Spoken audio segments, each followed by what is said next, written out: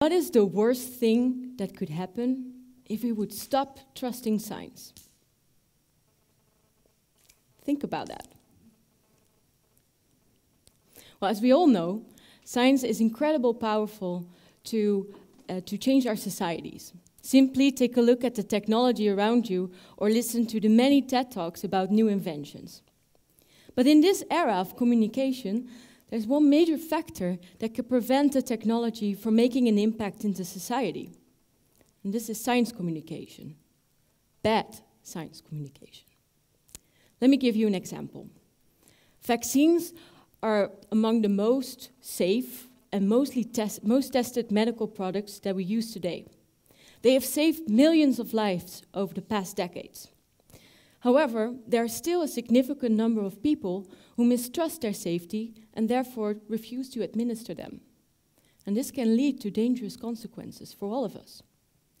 In 2008, a young boy in Ukraine died short after he received his vaccination. And immediately, the media massively reported about a vaccine-caused death. And consequently, more and more Ukrainian people stopped to take their vaccines. Even though the United Nations had clearly reported that his death had nothing to do with the vaccination, those media reports are still influencing the public response today.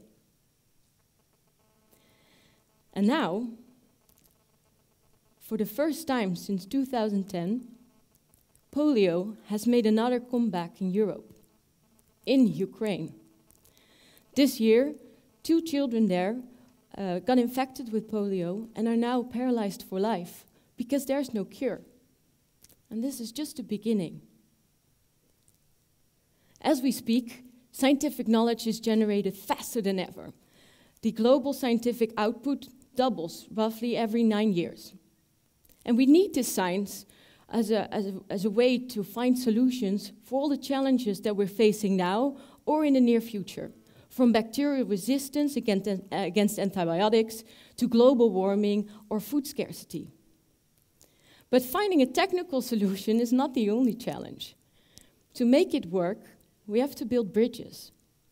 Bridges between different disciplines, cultures, generations, science, and society. Any successful innovation in the world is the effort of many different people working together. And if we don't manage to bring all the different pieces together, innovation is simply not going to work. Well, I first started to realize this a few years ago when I participated in the international science competition for synthetic biology called iGEM, and when I was an undergrad.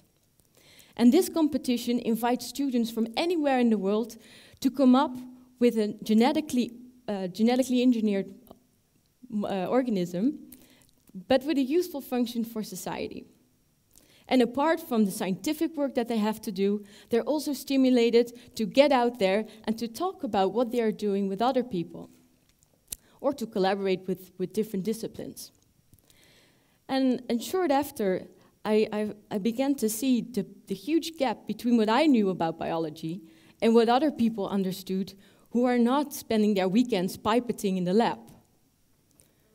And I got some funny questions like, yeah, but Nadine, how on earth do you cut a piece of DNA? I wonder if anyone in the audience knows who's not a biologist. Like, do you look under the microscope and do you have mini scissors to cut it? And I can tell you that it's close, but it's not really the way it's going to work. But anyway, I love these kind of questions because explaining science is a real passion of mine.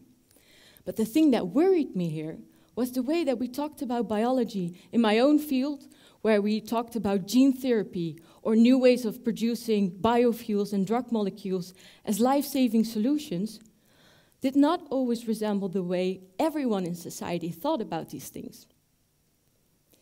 And during the many interactions I had with a variety of people, young, old, different backgrounds, I found myself walking on a very thin line sometimes between science and efficacy. And before I knew it, I was confronted with that 3-letter word that scares the hell out of a lot of people. GMO.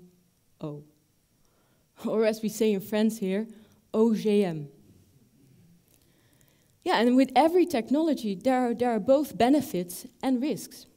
And so there's not one answer to the question whether genetically modified organisms are good or bad. And it's so important to have inclusive conversations together. So it really made me think. And after my bachelor's, I decided to start a company together with one of my teammates from that competition to communicate about what was going on in the life sciences and what society could expect from it. For the past 4 years, I had the pleasure to work with artists, designers, to let them think about their role in the emerging technology of synthetic biology. I organized science debates or set up workshops about science in museums. And what I learned is that developing skills for science communication is not so easy. It takes a lot of time and practice. And generally speaking, science communication is not a standard element that you will learn when you sign up to become a scientist. As a scientist, you're trained to speak in scientific language and to present your work for your peers or to write for scientific journals with very specific guidelines. But to communicate to the media or how to engage in a constructive dialogue with non-scientific people, this is typically not part of the deal. And so what I would like to propose is not to embed some sort of theoretical course about science communication into the science curriculum of students, but rather I think a real difference can be made if educational institutes would provide more opportunities or join with existing initiatives that allow young scientists and students to engage more with people outside of the university borders. If you look at the tip of not only will these experiences help to develop skills that benefit society, they will definitely also benefit the scientists that we raise. If we now look at the typical career path for a scientist, on the way you'll become more and more specialized in a certain discipline or subdiscipline. And although this brings important opportunities to discover something novel, the other side is that the more specialized you become, the more easy you disconnect from people outside of your field. And so being a good communicator is crucial for collaborations between disciplines that are so important to develop something new, but also to provide different perspectives to a certain problem. We live in a time where there are no real clear lines between science and society. We are as interrelated and interdependent as the organs in our body that keep us alive. But for science to make a real impact, communication is key. So perhaps it's time for a new social contract between the scientific community and the general public. One that values a constructive dialogue towards creation and innovation. What we also have to accept in such a contract is the fact that nothing in science is 100% guaranteed. No knowledge or theory is final. So we have to do it with the best assumptions we have to make the best possible choices. But I believe we can live with that uncertainty, and I hope that we allow ourselves to not overpressure the expectation that science is always right.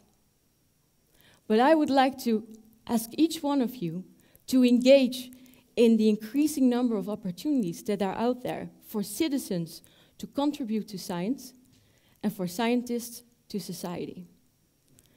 So join me in this new social contract where together we can amplify the light to illuminate the darkness. Thank you.